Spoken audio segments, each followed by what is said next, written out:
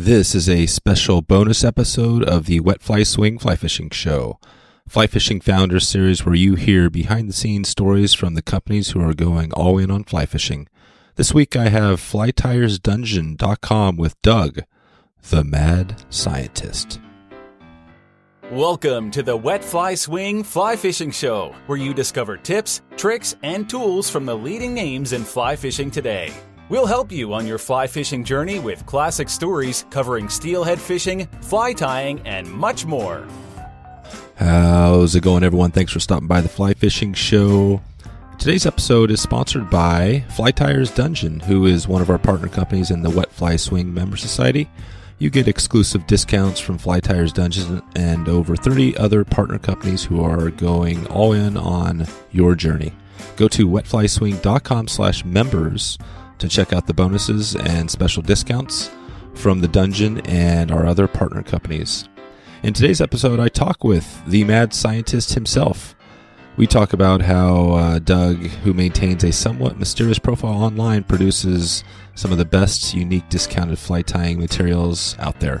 We hear about some of the best-selling items, including his Congo Hair, Northern Lights, and where to find the best deal on hooks. Hint: it's from a shop that one of our previous guests has worked for over 40 years. Don't miss this one, as Doug shares a great tip on blending materials, which includes using cable ties. So, without further ado, here is the mad scientist. How's it going, Doug?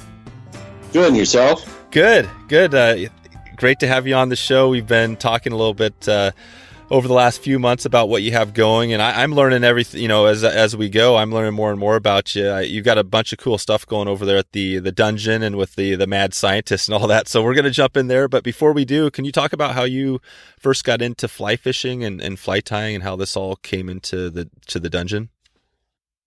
I graduated college, and then I wanted to go out and see Montana and the Rocky Mountains because I read so much about it. And because when I got Jack Dennis's fly tying book, Volume 1, and it got me intrigued. So a friend of mine came out here, and I stayed. And what state are you in now? I'm in Montana. Oh yeah, you're in Montana. And what part of Montana? Well, Missoula. I'm about 25 miles south of Missoula. Oh, nice. Part of the state. Yeah, it's really nice. Yeah. I've definitely spent some time around that area, and you got some good, some pretty awesome rivers. Do you have do you have like a home river that's I guess you got the Madison there, right? No, we have the Bitterroot, which is basically I'm in the Bitterroot Valley. Yeah. Then there's a Clark Fork, and there's the Blackfoot, and then just east of Missoula, about 20 miles, is Rock Creek. Yeah, and Rock Creek are the four main bodies of water. That's right. Yeah, and Rock Creek was the one that I've fished quite a bit on. That's awesome. Now, okay, so now take us to, so you get out west, and when does the Fly Tyers Dungeon all that come to be?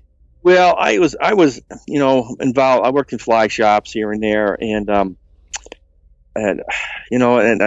wanted to begin. I loved making things, like making flies, and some of the materials were, for me, I didn't have a lot of money, so I was buying things that were very expensive. So I started looking my own dubbings and things like that. And I'd done that for a number of years. I started a little business, but I'm so small at the time, I had to compete with the big guys, and it was very difficult. When the internet came into play, in the late 90s for me, Fly Tyers Dungeon started in 1999 on the internet. Oh, wow. I made a few advertisements with Fly Fisherman Magazine, had some classified ads you can put in auctions, and I started there. Then I developed a website, and I did it all myself. And so this is my 20th year, and after that we just kept expanding.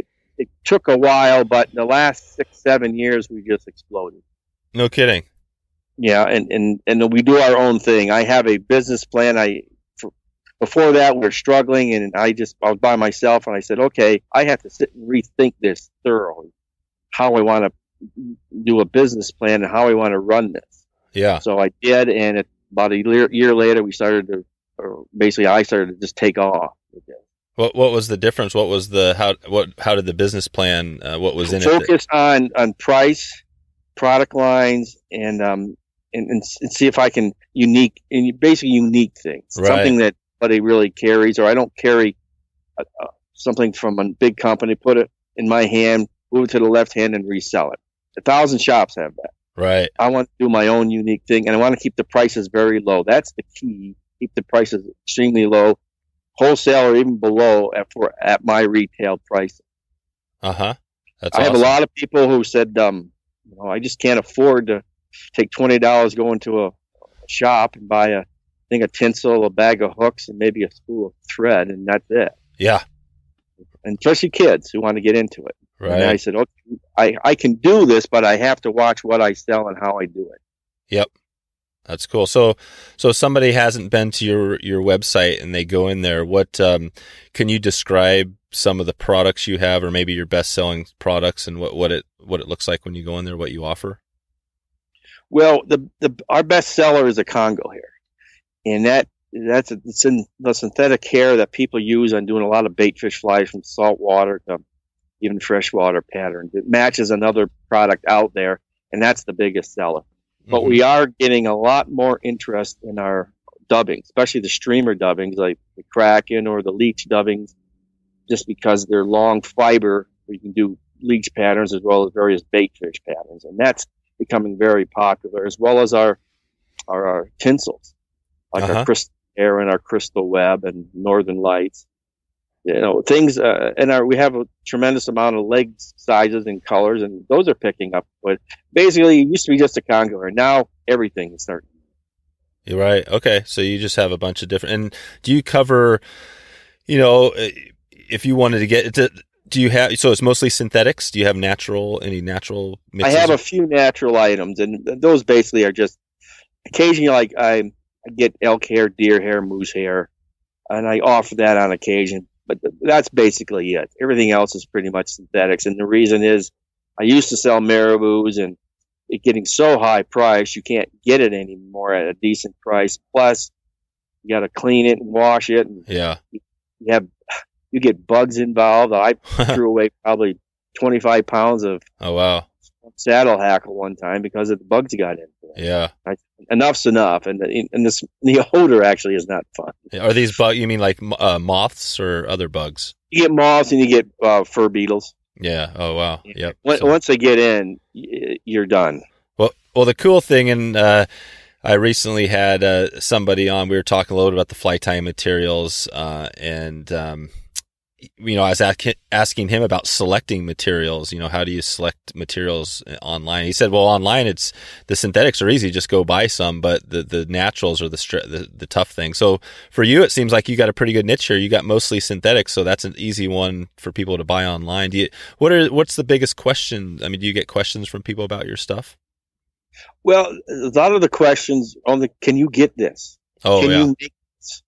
And a number of my products I have actually made from customers' interests. My leech dubbing guy sent me a sample, says, can you make this dubbing? And I probably got it with about 95%, what the dubbing was, a sample I received, and then I started a whole line of colors. And so a lot of them is can you make this? Are you going to stock this? Can you get this type of yarn that this other company sells? I said, let me see what I can do. Yep. And I try as best I can. Some things are very difficult to find, or I have to buy massive quantities. Yeah.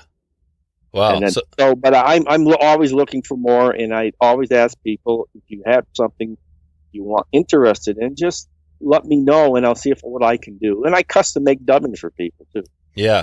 Can you talk a little bit about how that process works, maybe without giving away any of your secrets, but, somebody comes in and they have this thing, this product they really love. They want to get something similar. How do you source it or create it? Is this something where you're going to a certain manufacturer, or do you have multiple, or how does that all work? How does that process work? I have many, many different manufacturers. Some may have just one product. Yeah. Raw product that I'm interested in. Yep. Then I'll use that raw product for maybe half a dozen different things. Gotcha. Another company just makes one thing for me. Yeah. Okay. I'll make like my fish shanks. I don't make them. I don't have the facility or the money to buy the machinery. So they make what I want, and I design. It takes a few months to get this thing straight, but a lot of it is I get the raw product, and the raw product can be used for various things. Gotcha. So like some of my dubbings, I may use sparkle raw product for maybe half a dozen dubbing I see. on there. Okay. And that's what I do all the dyeing, Yeah. drying, and blending myself. So, and it takes time to do that. Yeah. How'd you learn all the dubbing or all the blending and dyeing? Is that something that's pretty easy to pick up, or have you been? To a point, it took me years, but it's all the school of hard knocks. Yeah. Nobody showed me anything. You taught yourself. I taught myself, and I find certain things. They ask a lot of questions, to these companies, and they're very helpful because these people who like a lot of dyeing are dye experts, and I do a lot of experimenting. So I have a lot of let's say mistakes that I sell out as mistakes. Oh yeah, gotcha. That's cool. So yeah, it sounds like you got diverse materials. What do you think? Is it streamers? Is that what you're saying, or what sort of flies are people? Is it just a mix of everything that people are? Mix of everything. Yeah. From small dry flies to offshore patterns. Yeah. I have dubbings that they'll tie down to 26s. Yep. And then I have big giant synthetic hairs that will tie sailfish flies. Sure. So it's what people ask me. Can you make this color for peacock bass? That's cool. Or can you make, I'm doing tarpon patterns. Can you get this? The big thing now is they're doing something called dragon tails. Well, I have something similar called gator tails. People have been asking me for something like that for years. Huh. Took months to figure this out and get the right product in, and I finally did. And they're using it for, tarpon as well as bass and pike. So, yep, that's sweet. So it's just people ask me or email me and say, can you do this? Do you have this? And then I do what they want, because they know more than I do. Exactly. That's what I mean. That's exactly, you're on the right track. You're asking your customers what they want. They're telling you. I mean, it's basically the same thing that I'm doing with the show. I mean, a lot of my episodes, some of them have come from people reaching out, and actually this one here, my connection with you, I think we connected at the show there, but before that, I had some listeners that, recommended reaching out to you, and now, you're part of this, our members society, this group we have going. So, it's a pretty cool thing. I think that's the bottom line for maybe the tip for anybody. If you want to, the best way is to serve your audience, just ask them what they need. That's cool. Well, when I do my videos, you do videos too. You have a YouTube channel. Yeah, they're very basic. I do it all by myself. Nobody helps me. Yeah. But the idea behind the videos is not to them to tie that maybe pattern exactly how I tie it. The idea is to say, these are my materials I'm using on this pattern. I want you to think this pattern gives you an idea what you can do with it. Yep. For those materials. So I have a leech pattern and say, well, may work for a bait fish if I do this, or a crayfish pattern. So the idea behind the videos is not the exact pattern, so to speak, but the usage of these materials. Some people ask me, well, what's this for? Well, the videos show what it can be used. Yeah. I hope it just clicks that they start thinking in their own realm of patterns they want to tie. This can be used in place of this material. And that's the whole idea. I don't need to have my patterns tied exactly. I'm giving you an idea maybe to spark to say, okay, that's right. I can use this for this. Yep. As well as this. That's the whole idea. That's right. No, that makes sense. Okay. So yeah, I mean, you have, obviously you got some good stuff going here. What is, if you look at, some of these other companies out there, there's a lot of, we've got some over here, the Harelines and some of these bigger companies. Have you seen, what has been your connection with kind of more of the fly fishing, industry sort of thing?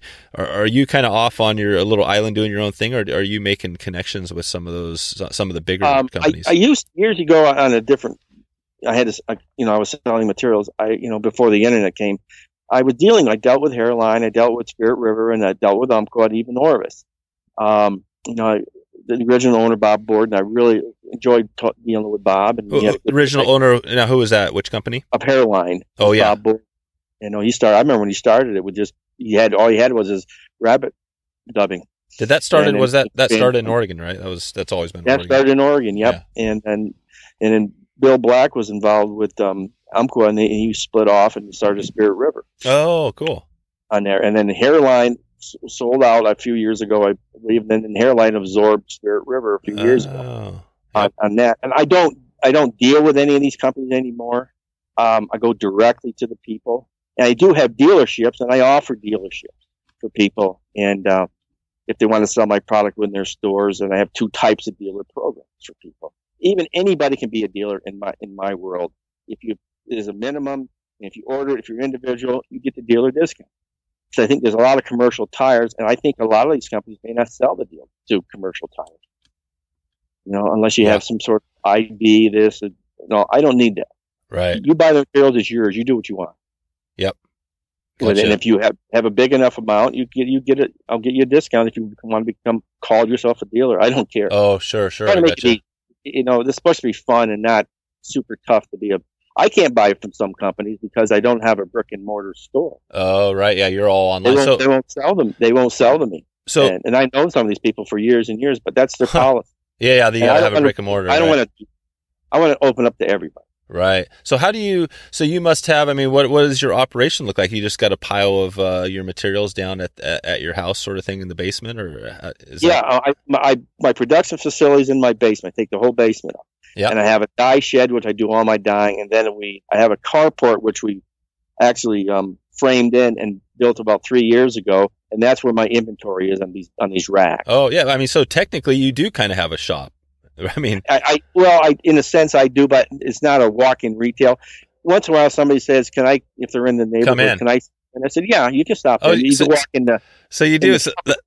Yeah, the production facility is off limits. No, that's awesome. So you do. It was funny. I recently interviewed Mike Mercer, who works for the Redding Fly Shop, and we were talking more about just fishing on the the lower Sacramento River. But it was so funny because he talked about how he started his first shop, when he was literally a teenager in his parents' house, and it was downstairs, and customers would come in. They would come in through his bedroom. He built rods and stuff like that. So it was just this cool, that was 50 or whatever it was, 40 years ago, a long time ago. This is obviously not the same, but it is kind of a cool day and age we live in with this online thing that, it's kind of like anybody can just start a business, right?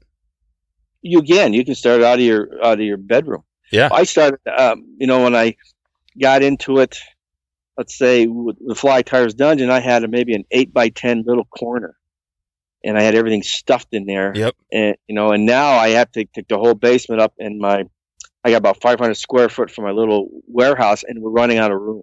Huh. Because we're adding new products, new colors all the time. That comes, I have a person that does all the pulling the orders and ships them. She says, "You're running out of room. You better think of something." Huh. So you actually have staff. You actually have people that are on staff, or I have one person that comes in and just pulls all the orders and ships them and handles all that. I don't do that. I'm doing it this week because she's off this week, and another guy just makes one of my products for me. Gotcha. So he's part time doing that, and yeah. So, but I'm just in the production facility, and that I have a hard time keeping up. Yeah. So 20 years. And do you have what does it look like in the next 5 to 10 years? Are you going to be, moving this thing into a warehouse sort of thing, trying to, I know we mentioned off air, talking about the long term, potentially, selling it, and the mad scientist, kind of, name, and you got kind of a fun thing going there. What do you have a plan for the next 5 to 10 years? Well, I'm looking at putting another building in here. Yeah. The problem with go renting something or buy, then you got a huge expense. Yeah. Not just you got the building, you got power, you got all that, you got to pay it. So you got a choice: either you got to make a lot more money just to break again. Yep. Or do what I'm doing and just grow the way it's going to, and then and build something when I need to do it. Gotcha. That's what we're talking about now. Yeah. To do that, and if I have to, I will. I built a little dye shed, a couple of years ago, and I'm going to maybe put another, let's say, a cold storage shed for raw product, and that will free up a lot of space for me at this point. Gotcha. And try to keep things, not real big, huge, our materials, and we try to keep them lightweight, and we keep them fairly small. That's right. And if I don't want to get into beads or hooks, because everybody in the brush sells them, plus the weight. Yeah.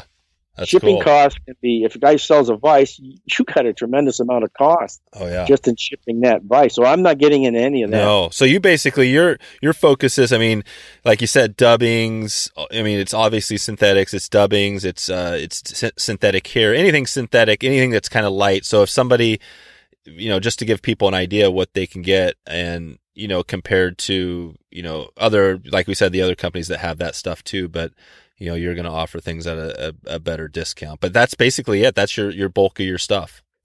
Yeah, it's a mix of synthetics and lightweight. We have fish shank, but they're small. We're not talking lead, or tungsten beads. Yeah. You could add a lot of weight, and I don't do that. Yeah. Because of shipping costs, you can buy something at a store for $10 at some online, and next thing you know, it's $10 shipping on top of that. Yeah, exactly. I want to keep shipping as low as possible. Yeah. For everybody, and sometimes I lose money on shipping, especially overseas. May not, if they could buy $50 worth of stuff because my price is so low. So you ship overseas? You ship all around the world? I have shipped into 42 countries. No kidding. And I have dealers in about 15. And so you must have. Okay. So you have a setup thing through FedEx or whatever. It's all postal service because that's the cheapest. No kidding. Yep. FedEx is very expensive, and so is UPS. So I go postal service, and usually within the United States, we usually get the orders in, and usually the same day. If not, it's the next morning. And within 2 days, maybe 3 tops, you get your product. So we're very quickly at shipping things. Okay. And if I have to, some things I have to dye that day, I'll dye them as quick as I can, and I'll dry them, and we'll still ship out the same. Huh. So what if I, for example, I was in the market for tying, I was going to tie some steelhead flies. I wanted to make something kind of unique, maybe something, a color that, well, I noticed you did have some, what are they? The UVX fly tying materials Right. mean, if somebody was going to do some steelhead flies, is there stuff you would recommend for maybe some materials to try? I guess you got dubbing and stuff like that. Anything else that, that might make sense? Well, yeah. The dubbings, yeah, always my streamer dubbings, and there's tinsel like the Northern Lights, and then my crystal web, and I have some pearl web. These are all tinsels that do very well. The Congo hair. What's the Congo hair? Is the Congo hair kind of like I'm picturing it's synthetic. It's like a thick. It's polypropylene. Oh, polypropylene. Okay. Yeah, and so it sheds water real well. Gotcha. It's similar to EP fibers. Oh, okay. And that's what people are using in place of. Gotcha. Yeah, that's why I sell thousands. Oh, it's all right. Yeah, because EP fibers, that's going to cost a decent amount more. Well, ours are up like $1.95. My whole point is you can go to a shop and see dubbing for $3. We want to sell it for 95 cents. Okay. Retail. So what has been it sounds like you don't really, like I said, or we talked before, the connection with some of the bigger companies. I mean, have you felt any blowback, got any feedback or anything like that over the years from some of the bigger industry leaders and stuff like that? I haven't heard anything, and I really don't look for it. Yeah. You're just you're a small little guy just doing your thing. And I don't care, because the thing about it is that they're not going to, but if somebody wanted to be real and attack me and do that, they can't. Like, and the for reason example, they can't, I buy the stuff a lot of places where they buy it. Or I have other sources. So and if they want to say, I have been stopped buying from 2 places. These companies have stopped me from 2 places. Yeah. And there was always a silver lining, because when they stop me, I'll find it. And I found it again. The source was about 80 times cheaper. It was 80% cheaper. Yeah. So that was a silver lining. And the same thing with other things. I've been stopped because they want exclusive in the United States, and that's fine. Yeah. I just find other sources. It's there to do, and I will do it. And I don't get any. I don't really care. They can say whatever they want. And are these sources mostly overseas, or are there sources in the U.S. or where? No, they're overseas. They're in the U.S. They're in Europe. They're in Asia. They're in, I have places even all over the world. They're everywhere. Yep. Yeah, and I try to keep everything in the U.S. if I can, but a lot of places don't have it. Yeah. But I've been in the industry for probably doing this for over 35 years, so I know a lot of people, and some of these companies that that I've dealt with over the years, we become real close friends, and if somebody want to squish me out, they wouldn't, because these guys and I have become friends. Sure. Of the company. Yeah. So and I don't worry about it. If something happens, it happens. I just go on my merry way and find something else. Yeah. Yeah, exactly. Yeah, no, it's not worth it. It's not worth the hassle because I don't have time. Let's take a quick break for a word from our sponsor, the Wet Fly Swing Member Society and Fly Tyers Dungeon. If you've been enjoying the podcast episodes and want to support local businesses and get some bonus content, then you need to check out the Member Society. For about the price of a pint of beer, you get inside access and exclusive discounts to over 30 of our partner companies. FlyTyersDungeon.com is one of those great companies who is going all in on an innovative idea, providing you with exclusive discounts. I originally reached out to many of our listeners of the podcast and asked them who their favorite small to mid-sized companies were. I then reached back out to those companies, and that's how the group was made. You can connect with our little community, support local businesses, join the movement at one convenient spot. Go to wetflyswing.com/members to check out all the details. That's wetflyswing.com/MEMBERS to support the movement and your journey. Okay, back to the show. So and I guess that UV, is that UVX, is that can you talk about that a little bit? Is that a big selling product for you, or is that just UV, your typical UV? Yeah, it's my UVX stuff is high sell, it's very popular. Yeah. A lot of people are UV, some of it's very high UV, some of it's very subtle. And people wanted UV products, so that's why I brought it out. Yeah. That's the reason my dubbings, as well as some synthetic hair and tinsels, they all have UV. Yeah. And you can UV up almost anything, really. Right. Oh, you can. Yeah, pretty much. You can. The darker the material, the less UV it has. Okay. Black is virtually nothing. Gotcha. That's just the way it. And then there's theories on UV, high UV. No, people want low UV. So yeah, does UV even work? Is another. Yeah, well, some people swear by, other people say no, and there's articles written. I don't. I do what people want. Yep. If they want UV, I've got it. If you don't want UV, I've got that too. Yeah. And I will make UV special for somebody. If somebody really? wants a certain thing, I can do it, enhance it UV, I will do that. Gotcha. Just give me an extra day to do it, and I will do it. Nice. And you're in the tying, so you've been tying a while. Do you have, I occasionally ask this question, it's not always an easy one, but on fly tying, tips, do you have any tips on, tying that come to mind, or even selecting materials or anything like that might help somebody that's, maybe kind of a little bit new to fly tying? Well, I think just look at some videos online is a good way to start, or get a class. Yeah. The thing I want to tell people is just open your mind up. Just look at something and say, okay, here's a standard, let's say woolly bugger. Yep. Look at that and say, what else can I use to make this a woolly bugger? Right. What could you use if you had a woolly bugger? Don't say if a recipe has you have to use marabou, find something else. Yeah. So what think of what else could be used on that fly. That's a great point. Well, I just don't, because that's why my synthetics, I haven't used marabou in years. So what do you use in place of marabou? I use like Northern Lights. So Northern Lights because marabou is, the great thing about marabou, it's so, so much movement, so light. I guess when it gets wet, it gets really streamlined, but how is can you explain your material, your synthetic, and how it might be? It doesn't have the pulsating effect as marabou has. Yeah. But it has a sheen and sparkle to it. Northern Lights is a tinsel. Let's say I have a black yellow. It's black tinsel, and there's microfilaments wrapped around it. There's two of them. If you dye it, the microfilaments, which are white, take on the dye color. So a black yellow Northern Lights has black tinsel with yellow microfilaments. A black chartreuse, and you can see it. And when you put it in the water, I use it for tails on woolly bugger. Yeah. It doesn't pulsate as much, but I believe in sheen and sparkle. Maybe not a lot, but sometimes I use a lot. And I think that gets fish's attention, especially if it flips in the water like a bait fish dying or injured. Yep. And that's what and I've done very well with that. Yep. With those type of patterns. People use marabou. That's fine. I've used it for years, but I'm I'm going off in the world of using synthetic. Yeah. And I'm trying to look at a pattern like a Clouser minnow. Well, they use bucktail. Well, bucktails get very expensive to a point, but I'm using crystal web for it, or Northern Light, in place of. It does the thing, but it has more sheen and it has the color. And it has probably more movement than a bucktail. Gotcha.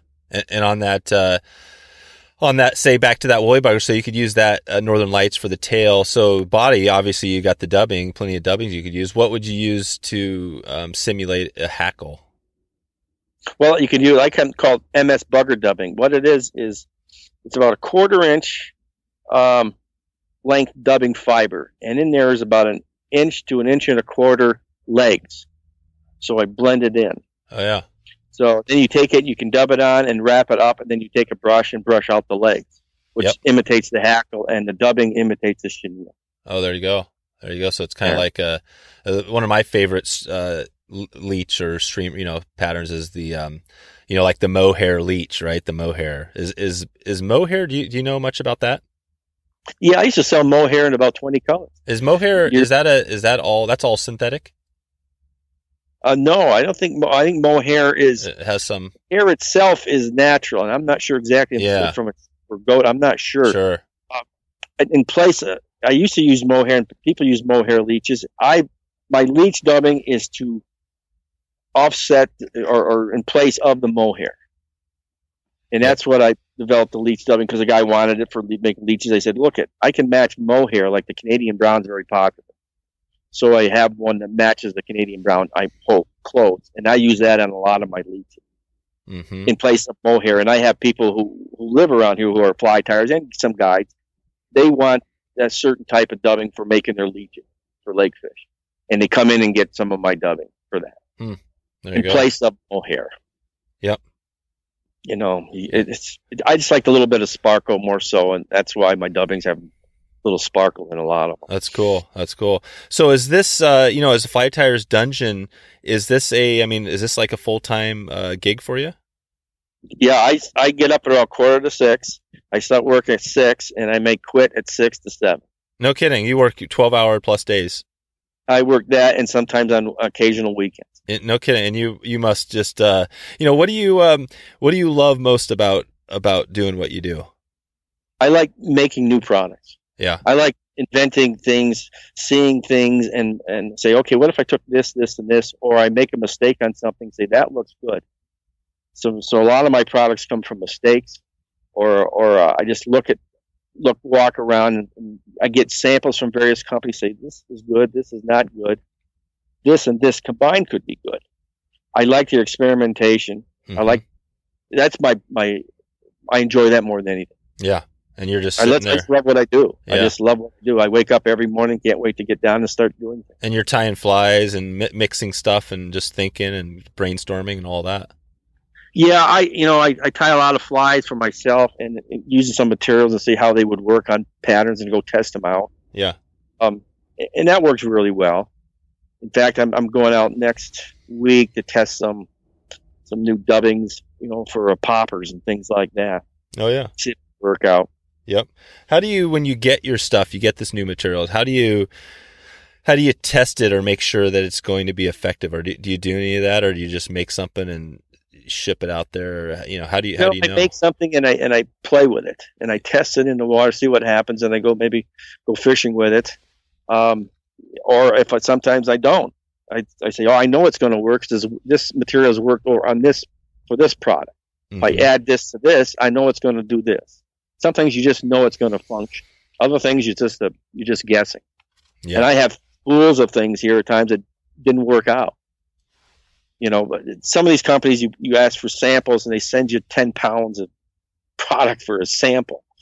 I said, okay, and that'll last you for years, really. But I have a lot of that just sits around in corners that has not really nothing has sparked an idea yet. Yeah. What's your, do you have a couple of top patterns that, I'm not sure. Let's say you're in Montana, so you're fishing for mostly browns and rainbows. Well, I fish for bass too. Oh, bass. Yeah. Yeah. That's where I'm going next week for bass. I'm using, I like to fish for largemouth and smallmouth if I can. But I like fishing for down the rivers here for rainbows and brown trout and cutthroats.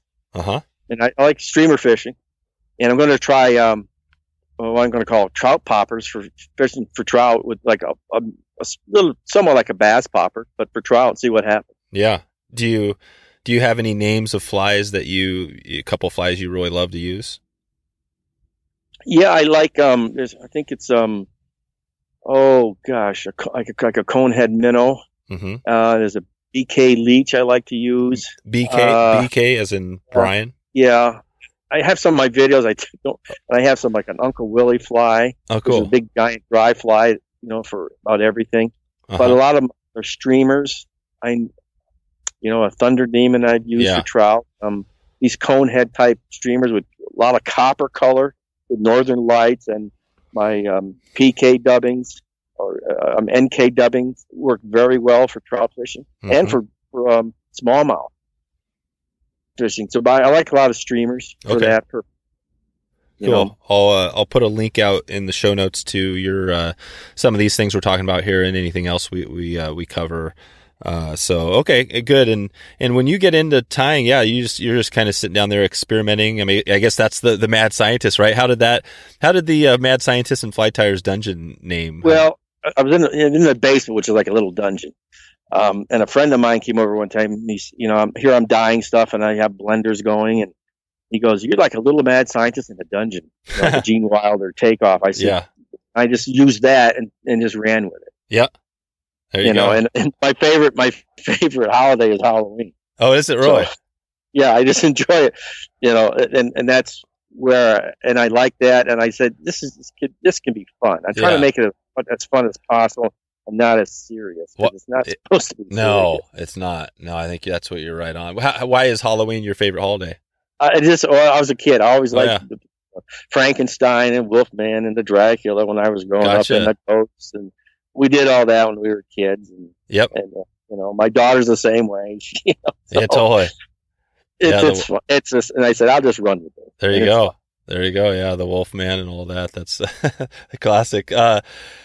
So yeah, good. Well, I think I have a good feel for, and hopefully folks that are listening have a good feel for what you do. Anything else you want to share that, tells a little more about, what you do out there or how you're unique? I mean, that we haven't covered today, or anything that people can, get a hold of at your shop? Well, they can just call me anytime they want to. If you're going to call, you're going to get me. Yeah. There's no, because this is my personal phone as well as the business phone. Yep. I say, if you have any questions, call me or email me, and I'll get back to you as soon as I can. And so just enjoy it. Yeah. There's no sense to be serious about it. And I go out times and I'll fish and I'll lie on the bank and I'll take a nap for an hour. Mm-hmm. And then get up and, I might catch a few fish, or I may not catch any. It's just a way of getting out and enjoying it. And 90%, I think maybe 75% of the time I'm fishing, I'm testing. Yeah. And I would, just enjoy it. Yeah. And I may try to make things easy for people. If I can help you, I will help you. It's not that difficult to deal with me. And if you have any questions or don't hesitate to ask. Some people are hesitant; they might offend me. I said, "Well, I had kids. They can really offend you." Yeah. So, how old are your kids? Kids in soccer before, they can offend you. So that's right. I said, "You're not going to offend me. I'm too old to care." How old are your kids? I have one 30. She's 38. Oh wow. 30, and 25. I'm 63. No kidding. That's awesome. Yeah. So they've been. So let's see. Were they around as kids when you had the shop, or had the Fly Tyers Dungeon? Oh yeah, they've been around, and my son's a very avid fly fisherman. Oh yes. Yep. Yeah, and they're heading over on the Beaverhead this weekend. Oh cool. Is there interest? Yeah. So he's going over there. Yeah. So my daughter's getting into it too, and my other daughter's starting to get into it. That's cool. So I just try to make it fun. Yeah. Yeah. He's got to take things light. Exactly. Are there any, we talked about some other companies, but are there any other resources out there that for fly tying or materials that maybe isn't your own stuff that you've connected with or would recommend for anybody? Well, I tell people, they ask me for hooks and things, and there's some people that have some hooks, and I think like the Fly Shop in California, The Reading, in Reading, I think they have their own line of hooks, which is a lot of the hooks come from about 2 sources. That's it. Oh, really? They're all buying from the same sources, yeah. Like Korea and then Japan, and even China now has a lot of hooks. Oh, yeah. So I can go in there and buy from the same sources as some of these big companies, but I'm not interested in hooks. But the Fly Shop has good prices at hooks. I think I tell people go there. There's a guy who's a fly manufacturer in Billings called Yellowstone Fly Goods, and he will sell you hooks and beads at wholesale prices that if you buy $75 a month.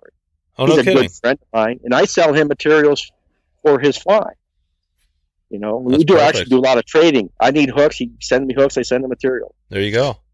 For my own use. So it's places like that, and I saw a few other places. And if I like something that I don't sell, I will send that person to that place. Say, look, I've used their stuff. They're good. Yep. Like beads and hooks, or things like that. Because I don't sell, I don't really care. Even if I do sell some stuff, I say, well, these guys may have a better selection of maybe certain things. Yeah. So what about your what about beads and stuff? Where would you send somebody for beads and? Well, I think I get mine from Yellowstone Fly Goods out of Billings. Yeah. And he's a wholesaler, and he's a fly manufacturer. His name is Mike, and his stuff is superb. I've used his hooks for years and years, and his beads as well. And I trade for him, but I made a deal with him before I went to Oregon in the show. If people call for order $75 worth, he'll sell you wholesale. Oh, really? Wow. He sells the guides and outfitters wholesale. Yeah. I think now, and he's a good guy to deal with, and they're excellent. They're just superb hooks. Cool. They come from Korea, and they're top notch. Yeah. Awesome. Good stuff. All right, Doug. Well, I got you got a couple more minutes just for a quick little rapid fire round. Sure. Okay. This is just some random quick questions as we wrap this up. So what do you think if somebody asked you what your superpower is? What would you say? My well, I think innovative. Because Doug Swisher and I are close friends. And he always Doug can Swisher? You do this? Yeah.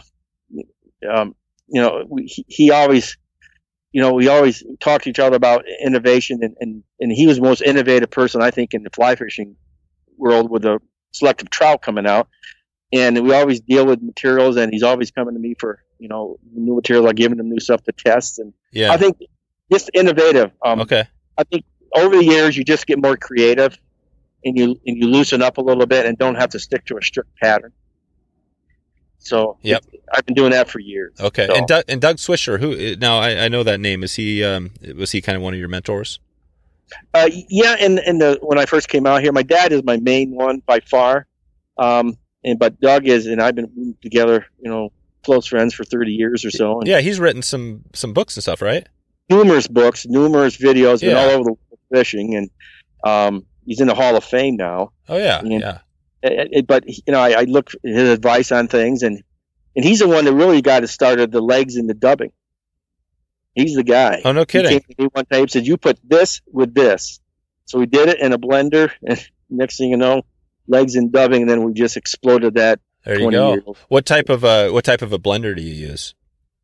Well, I have modified blenders, but I don't use those. If anybody wants to just blend up their own, I would recommend is just getting a normal blender, like an Oster blender. They're like $20.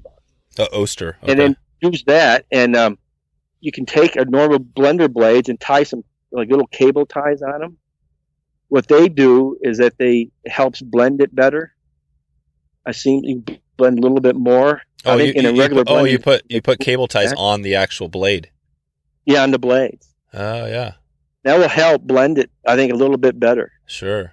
So because a lot of times the blender just pushes it up or doesn't have enough power. But I would those mini blenders are okay, but I burned one out. I burned one out in 2 hours.